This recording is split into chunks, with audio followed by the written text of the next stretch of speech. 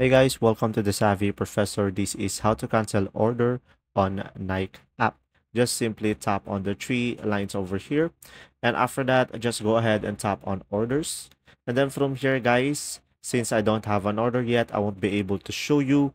But if you do, just simply follow the steps that I'm going to show you on the screen. So from here, just select the order that you want to cancel. And after that, just tap or the cancel button, and then from there just provide the necessary information in order to proceed.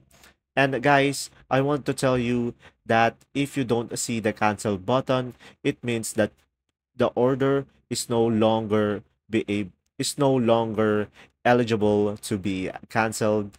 But guys, if that happened when the item arrive, you can still return them and request for a return, and do it at least within 60 days.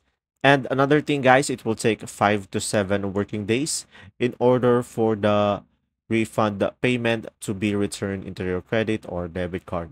And there you go. If this video was helpful, please like and subscribe, and thanks for watching. See ya.